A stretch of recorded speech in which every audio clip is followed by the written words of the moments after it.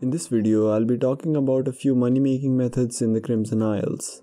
Also, there were a few methods I couldn't cover. First method I'd like to talk about is equipment farming.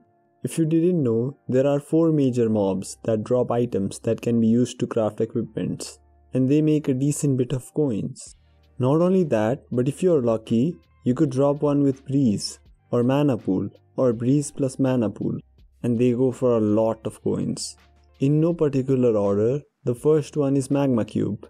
Magma Cubes can be farmed for magma chunks, which can then be used to craft magma necklaces.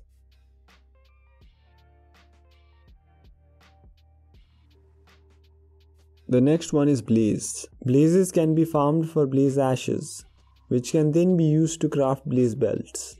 Now you can farm them in the stronghold or smoldering tomb. If you deal enough damage, I would recommend farming them in the smoldering tomb, as you get the smoldering enchant which makes a decent bit of coins. But if you can't deal a lot of damage, then you could farm in the stronghold as well, where you can get Bezos, which can also make you a decent bit of coins.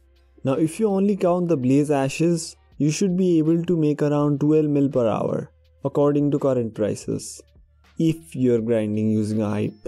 But I'd recommend using a giant sword, as you won't run out of mana and have a decent bit of EHP. The next one is Ghast.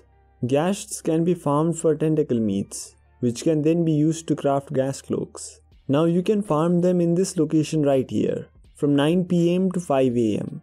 The best setup is a Juju or Terminator with terror boots and any high damage setup, like Crimson or Necron and a Warden Helm.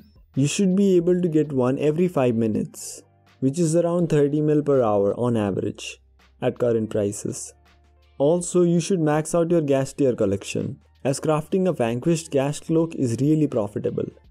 Finally, Wither skeletons can be farmed for Wither souls, which can then be used to craft ancient cloaks. As a sweaty hype farmer, you should be able to get a stack of Wither souls every 20 minutes, which is around 7.7 mil per hour, including the craft cost of around 1.83 mil.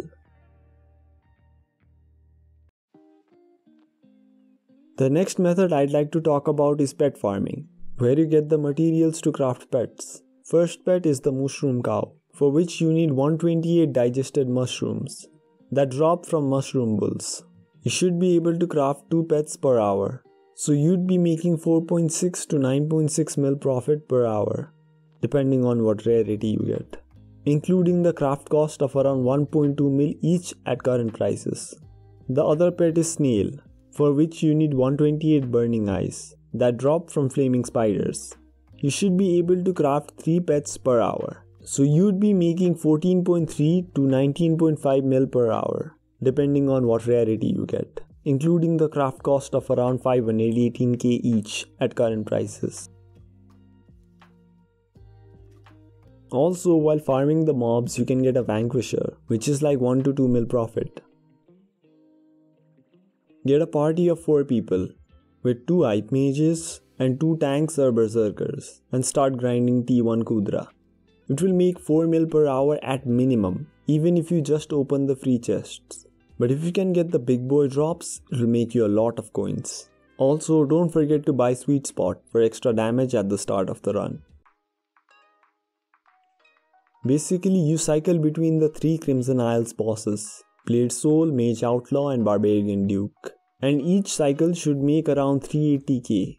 The Barb Duke makes around 360k at minimum, as it drops leather cloths, which is used to craft the Gauntlet of Contagion, but you can get other drops as well.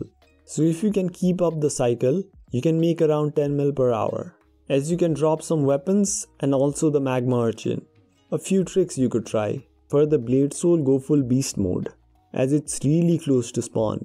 For the Mage Outlaw, have a Thunder Bottle in your inventory, as it makes a decent bit of coins. For the Barbarian Duke, if you're a hype mage, just spam your hype over here with a Fire Veil wand. You should also turn this setting off if you use Patcher, for better name tag visibility. If you're not a hype mage, then just TP here. Then wait for the boss to do the jumping attack, and then it will get stuck on the fence. Then just start spamming it. But this will make your cycle a lot slower, So if you don't have a lot of coins, then I'd suggest using a frozen scythe with full mage armor and a voodoo doll for all the bosses. Also get a fire veil as it helps. Also a party of people helps a lot. Ashfang is kinda difficult, but it's highly profitable. Get a party of at least 5 people, meaning 2 mages, 2 melee berserkers, and 1 tank. The mages take care of the red blazes, the melee berserkers take care of the blue blazes, but remember, your damage is capped at 1 mil per hit. So if you can deal a lot of damage, I'd recommend using a slime hat. The best sword for this is a Death Ripper dagger, but a giant sword or dark claymore should be decent. Finally, the tank's job is to use their jingle bells to lure the grey blazes towards the random black things, which is the only way to beat them. An average party should be able to make more than 20 mil per hour. If you watched the video up to this point, I sincerely thank you. If you want to watch more videos like this, click the button on the left. If you want to continue watching my content, click the button on the right, and don't forget to leave a comment as I read all comments.